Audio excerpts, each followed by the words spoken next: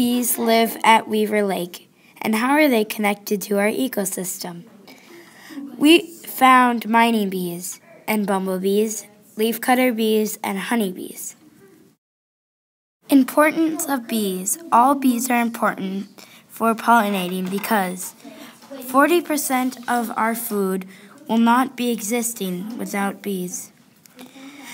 10,000 different kinds of bees, but only the honeybee makes honey.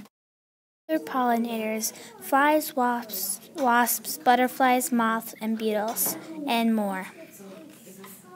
Bee field trip. We went on a bee field trip to learn about bees and to protect bees. Native bees. Honeybees aren't native. Here are some native bees: bumblebees, mining bees, and leafcutter bees. Our investigation. Our question was, what bees live in our courtyard?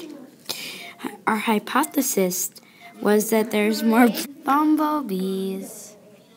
Threats to pollinators, repairing roads, insecticides, pesticides, and garbage.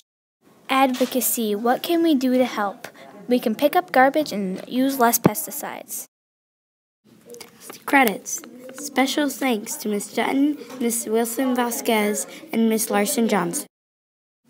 Created by Alexa and Grace.